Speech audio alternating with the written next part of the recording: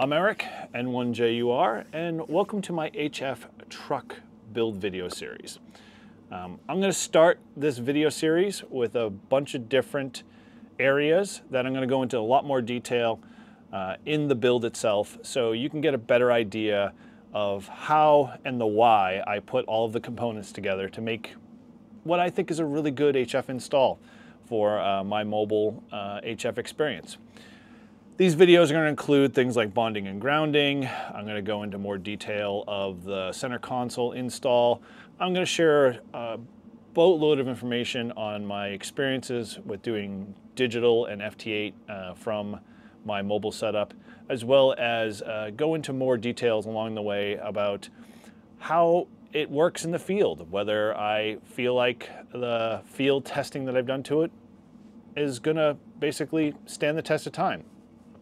So if you're starting here in this video first, I would say take a second, step back, go into the description and click the playlist and catch the introductory video first. That way you get an idea of what you can kind of expect, and hopefully it'll help you look for ideas and parts that you might want to put in your HF build. So I also want to invite you to come be part of the conversation. In the comments below of every video, please let me know how you're doing it, what you've done for your builds, whether or not you think you agree or disagree with my installation, as I want to be able to improve this and make it the best install that I can put together in my truck. And I know anything that I build today may not stand the test of time. So your input can help me make that a little bit better. And at the same time, if there are products that I might have missed that, maybe I can test in the field for you guys, that I'd love to hear about them and maybe integrate them into the build.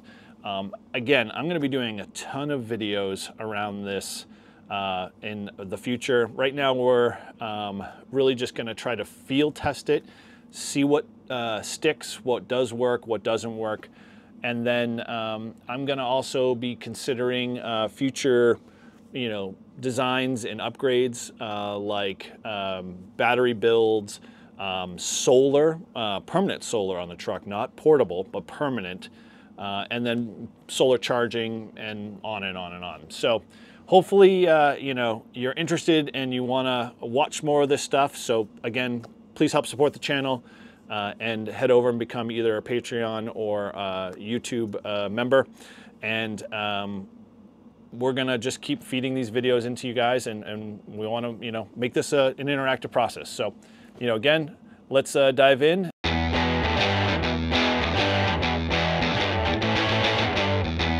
Part of why I'm doing this is I'll show you that I'll hear a nice little RFI alternator whine due to the fact that the truck has a lot of RFI interference. I'm going to walk you through some of the steps of how I bonded the doors, the hood, the bed, and the exhaust to hopefully showing that through all of this stuff, I'll be able to have a better experience when I'm operating mobile and driving. So for what it's worth, this is my experience. Your mileage may vary, but hopefully it will give you some idea of what the process might look like if you wanted to kind of go down the road and do this to your vehicle.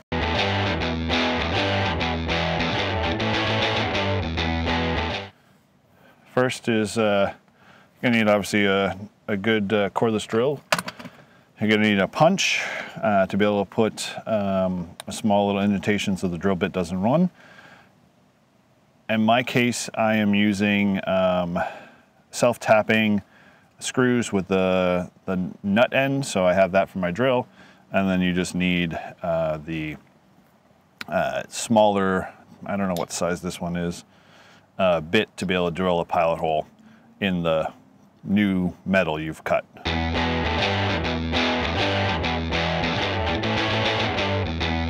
Okay, so let's start with the driver's side here.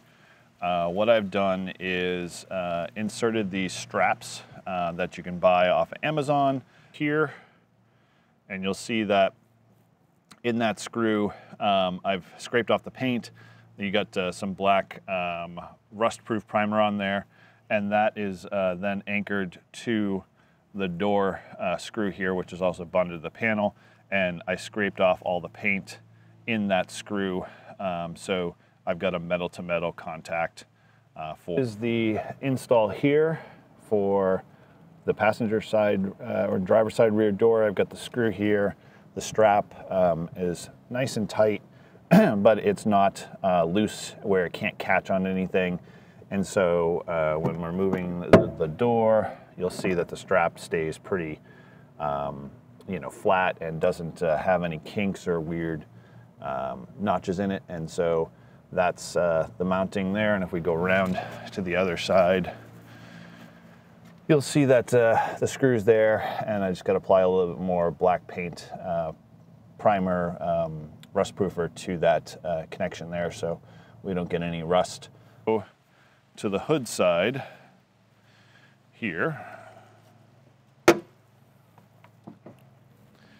Now underneath the hood here, you'll see that I've got from the hood latch and the hood itself, I've got a long strap that goes down here and bonds to this grounding screw, which is already tied into the electrical here. So now I've got a electrical bond from up here in the hood to down here to the actual ground in the truck itself. Always, you can't forget your tailgate, because in essence your tailgate is again another plane and it's not electrically connected to the vehicle. So with that, I had to cut the strap a little short for this one, but I bonded it to the tailgate here, and then it goes underneath and it ties into the frame here or into the body itself. And then at that point, this overall bed will get tied into the frame. If you have a scenario like I have here, where I've got a back rack where my ATAS is tied into, you got to be able to bond the bed, all to the frame down below. And so you can see I've got a small cavity down here and a decent surface right here, which I can probably mount a bond here and run that down to the frame. But this antenna, I'm going to probably have to take the nut off of it and run a grounding strap from here to here, just so things stay neat and tidy, attaching it to the radio. And so I have this long braided cable that I'm going to run underneath the dash and feed through here. Is the last grounding point. So I showed you the radio, and this I've confirmed is actually mounted or screwed into the frame itself. So is it the most optimum location for grounding? I don't know. Time will tell. But in essence, I noticed that the back of the radio and this grounding point, continuity-wise, looks good. There are a number of other locations underneath here that I could probably mount to if I need to down the road to get a better ground. But I think that mounting bracket, which actually supports the rest of the console and all of the other stuff, should suffice.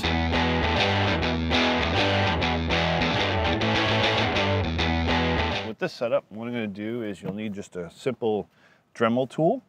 And with that, what I'm going to do is find a place here where I want to bond to both of these panels. And the easiest thing to do is to clean off your surface first.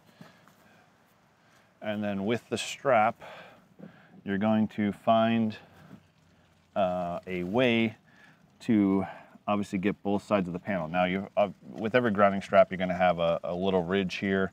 And that's the ridge that you want to make sure that everything's flat to the metal, because you want the best bond between the grounding strap, the screw, and the washer to the actual body itself. So what I'm going to do is I'm going to pick a spot here, right about here, and probably somewhere over here on this door. And I'm just going to use my Dremel here with a grind off wheel, and we're going to take the paint off.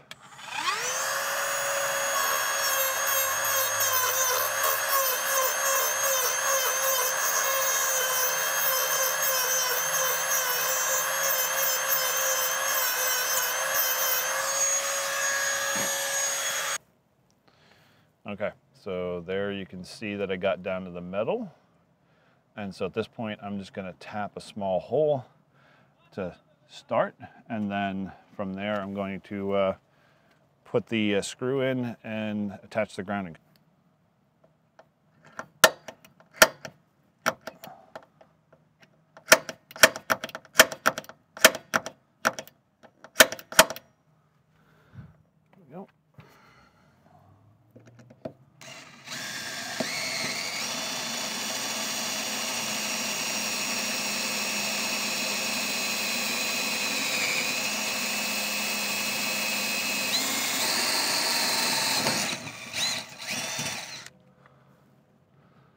We got a washer, got the strap, and I got to pay close attention to the fact that the flat side of the strap is going in the right direction, so when I actually screw this in, everything goes in the way it should. And so we're just gonna tighten this down now.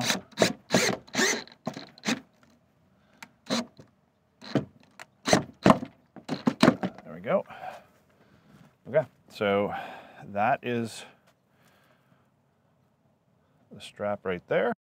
Now with this side, all I'm going to do is pick this location here, and this seems to be a good spot here, so I'm just going to grind off the paint and get this bonded on this side.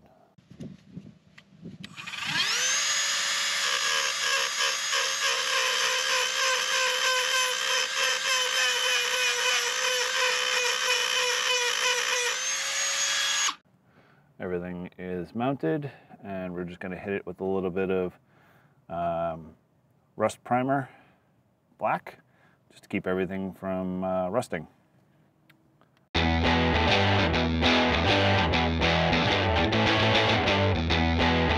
we're going to bond the exhaust to the body, and so I am using these U exhaust brackets, and I'm going to attach the braided strap to one side, like so, like this, and then I'm gonna fix it with the nut, and then the other side of the strap is just gonna get bounded to the frame, and I'm gonna grind all that stuff off and get that mounted.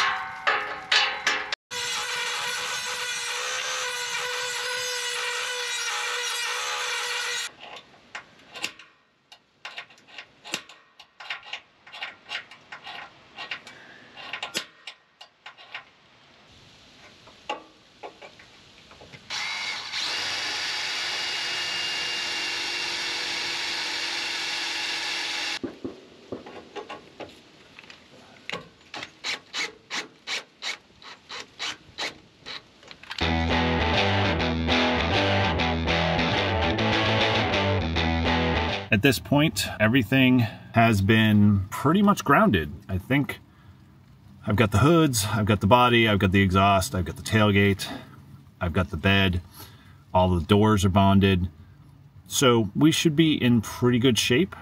So let's button things back up, do a couple of quick tests, and then see if we see any improvement. This is on 20 meters currently. So bottom line is I'm just gonna have to chalk it up to either the alternator or the electronics not having good grounding. So 20 meters here is gonna be a little challenging. I know when I tried 40 when I was running, the truck ended up in limp mode, or it was telling the speed control was out of whack. So I can keep tweaking it and trying to improve it, but I think I'm just going to end up operating with the alternator off and running on a spare battery. And we'll keep improving upon it, and I'll keep you updated. So here are my final thoughts on all of this. You probably have gotten to the final end of the video and realized, well, what's the point of doing bonding or grounding my vehicle? a lot of times I think we always look for like a quick fix. Like if we do A and B, C is going to happen. A lot of times in electronics and even in ham radio and when dealing with RF and the like, there's a lot of factors and a lot of things you got to kind of weigh in on. And so I guess the one thing I want to have you guys come away with in this video is that doing all of those steps, bonding to the frame, bonding the tailgates, bonding the body panels, bonding the doors, all of that has an importance and a value. But on top of that, you have to look at it as there are many other components in a lot of these newer modern vehicles. Now, if I had a vehicle that was like maybe in the 70s, early 80s, there's a lot less electronics in the build of that vehicle. I know doing a lot more research with my Dodge Ram that there's fuel pump issues that people have reported causing a lot of RFI and similar things like that may not be traditionally like the radio being the issue or another component like the alternator. Those tend to be pretty well, we'll say, isolated from causing a lot of that interference like before where they might have been the big culprit. So I'm going to try to keep doing some more research and trying to isolate this. I'm not 100% sure I'm going to be able to completely eliminate the problem, but in essence, I know that when I'm in the vehicle and say I am running the engine at the time while I'm operating on HF, the nice thing about the 891 is that it's got a nice noise blanker. That noise blanker knocks 90% of that RFI buzzing noise that you heard in the video right out. I can hear stations no problem. I can make contacts with folks. So there is, in essence, a fix for it. That noise blanker that was developed in that 891 does some amazing things. And if I really want to dial in, say I'm having a rag chew, which I don't do often, I can turn DNR on and use digital noise reduction to even totally take out weaker, noises in the whole passband there. So you have those two other tools built in your radio, and I have those pre-programmed to my fast quick buttons on the front of the 891. So those options may help you. Again, thanks for watching this video. I appreciate all the support and hopefully this was super helpful for you. Maybe it gave you a couple of new ideas yourself for your own setups in your own HF mobiles. And love to hear your feedback on it. Feel free to throw those in the comments down below. And thanks again for watching 7.3, and stay tuned for the next video.